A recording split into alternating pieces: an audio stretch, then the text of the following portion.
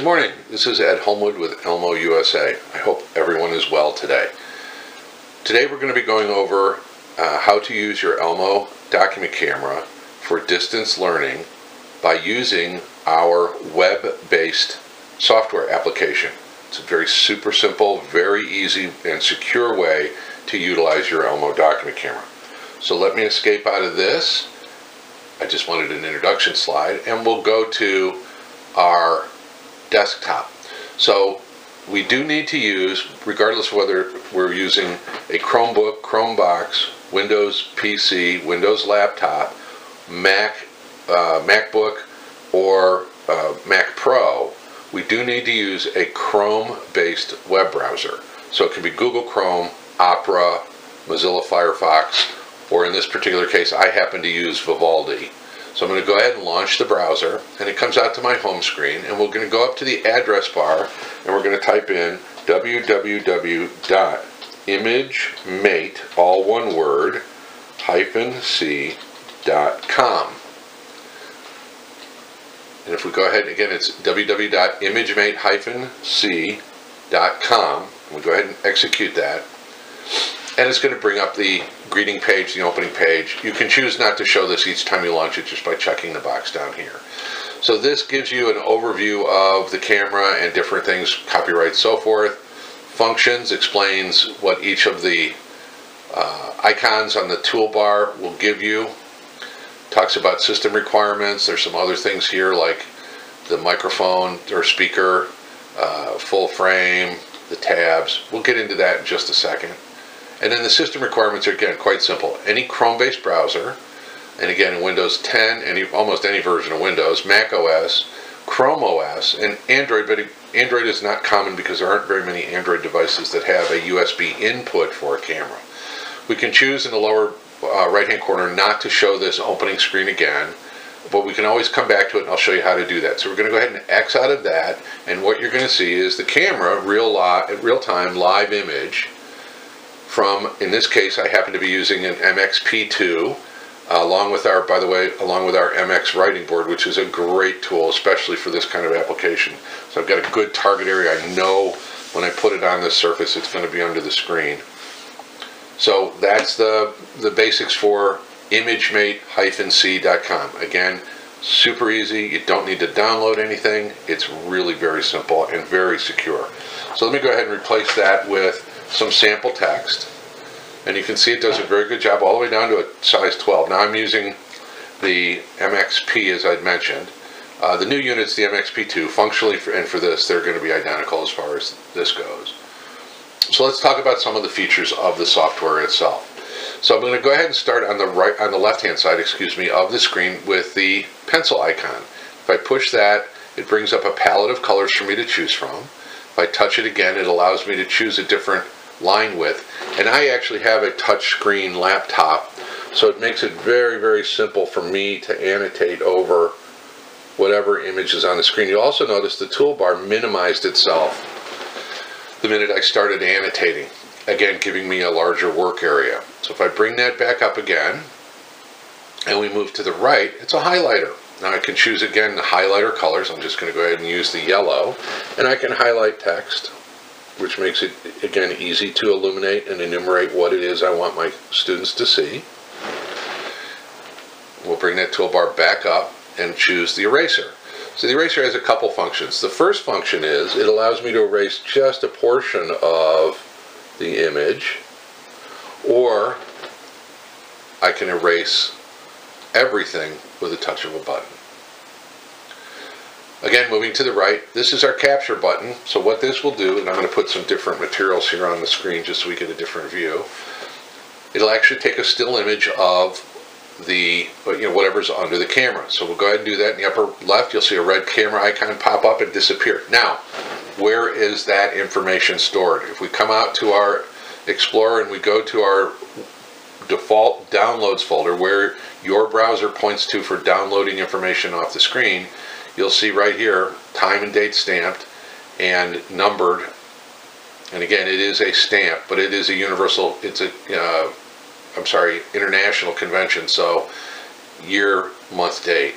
So if I double click on that, you'll see that's the image we just captured. I can save that, I can email it out, I can do whatever I want to with it. Same with video recording. So with the video recording, you can either use the built-in mic if you want to narrate, the built-in mic into your laptop, or with the MXP2, the new OX1, and any of the new STEM cams, they have built-in microphones which you can allow this application to use to record your voice for videos. This is the image rotate. It's just a 180-degree flip. So, for instance, if I wanted to show you guys me, there I am, I'd have to flip the image. I apologize for being so gorgeous. The next one is the freeze frame function, which allows me to freeze the information on the screen so I can change things out. I keep my students' attention where I want it, and then we come back to a live image.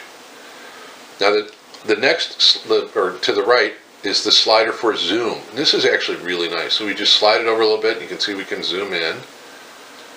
If we go too far in, because it is just a digital, it will start to pixelate and lose a little bit of resolution, but it's a very, very useful function. Moving to the right is a box with different inputs on it. So let's do this. We pop it up. I have 4 different whiteboard spaces, and again, I can just do some basic whiteboarding, and again, I'm using my touch screen, and I can save that if I want to, which makes it very convenient. I can also do a series of those one after another and not erase the previous one. I'm going to go ahead and erase this one real quick because I'll forget otherwise. And you'll see contents that will come back out and allow you to go to your downloads and grab that image that you had before. You notice it opened it in the browser this time. So that's the best way to access it. We come back out here and we can go back to our camera, live image. Or I can also, because I have a webcam built into my laptop, I can enable the webcam at the same time. Hi guys. So I have multiple options on how I want to, how I use this. And again, it is super simple and super easy. This is the speaker button allows me to turn on and off my microphone. In this particular case, I'm using the microphone built into our ELMO huddle space, which is what I'm actually using to record this. But if I do turn it on, you'll hear a bit of an echo probably being picked up, and that's utilizing the built-in mic. So I'm going to go ahead and mute that because it can feedback. So before you actually go online and teach, test this out and make sure you can adjust your microphone volume accordingly. The next button, these arrows going off in different directions, this is really handy. This is the full screen button. What it does is eliminate your browser address bar and status bars and your taskbar at the bottom and give you a full screen to work with. Very, very convenient. So again, no distractions, no one's looking at your bookmarks. Everybody can pay attention to the screen here. This little question mark brings back up our tutorial and our user guide. And then up in the upper right hand corner, we have a timer. So if we want to do task timing, we can go ahead and set it for really any time we want to. I can go ahead and start it, and it'll count down. It doesn't make any noise or ticking sound, that'd be annoying. I can stop it, I can restart it, or obviously I can reset it and then make it go away. Now on either end of the toolbar, far left, far right, you'll see little arrows. This allows me to flip the order of the icons, so change the layout of the menu. If I click it, the pens are now down on this end, and everything else is down on that end. If I go back over here and flick it, or flip it, it'll be that way. Now, you'll notice now there's a down arrow. That obviously gives us the ability to hide the menu. And then the 2 tabs on the far right and left, display menu, allow you to bring that menu back up. So we're going to go ahead and come out of that. Now, if you'll bear with me one moment, what I'm going to do is switch cameras. I'm currently using the MXP, but I'm going to go ahead and connect our OX1 because I want to show you how that works. I'm going to go ahead and unplug the camera. It'll have just frozen the frame. There won't be anything there, and I apologize for any noises that I'm making because the microphone happens to be very close to the work area. And I'm going to take an OX1, which is our newest, least expensive camera, and I'm going to plug it into my laptop via the USB cable. Now, nothing's happened. You don't see anything. Oh, you know what? It went blank because it doesn't identify the camera. So the way to get this to connect back up again is come up to your browser and go to your refresh button. So if I go ahead and refresh my web page, it's going to bring that back up, and there we are. I have this is the new OX1 camera and the MX writing board being used now for this. Now it changes the identification on this to just ELMO camera. It was a simpler way to do it. And again, I still have all my webcam, I still have access to all my contents and everything else. And all of my functions are absolutely identical. So we're going to go ahead and pop out to full screen. We're going to go ahead and zoom in a little bit. Now, one thing you need to know is you do have to push the autofocus button on the individual camera. I'm going to turn the light on in this one too. You'll see the lights on. There will be a little digital artifacts, because with this, what we're doing is rather than having the software running on your local machine, we're going out to one of the ELMO servers, and it's processing it, and it's coming back to your computer. So it uses actual C programming language, but there is some bidirectional communication. No one's monitoring any of this stuff. It is totally secure. But there will be a little bit of a drop in screen sharpness compared to if you were running a desktop version of the app. So if I come in here and we go ahead and focus, you'll see it is still quite sharp and very, very useful. I apologize, we're just grabbing something different here to show you guys. So again, that's the OX1. Super easy, super simple. Now I'm going to go ahead and pause for a moment, and we're going to connect a webcam. So bear with me just a moment. I'll be right back. Thank you. Hi everybody, I'm back. So now what I've done is, and I apologize for the view here, is I've gone ahead and connected one of our STEM cams, the MA1, to my computer via USB, and then again through our ImageMate-C web application, and you can see it works just perfectly. So the web application, ImageMate-C.com, works with legacy products like the MX1, the MXP, the TT12ID, the LX1, and the TX1, although they will not work with Chrome, they will work with Windows and Mac.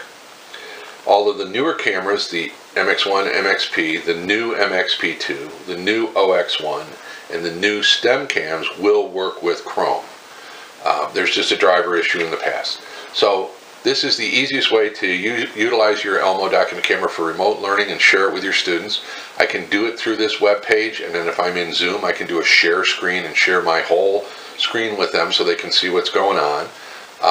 And I'm going to be doing another video on how to use the camera just with Zoom, and you don't need to use this web application if you don't want to, but you're going to give up all your annotation tools and so forth. So anyway, if you have any questions, and let me zoom in on that, please visit us at elmousa.com, and I thank you so much for your time, and I hope everyone stays safe. Thank you.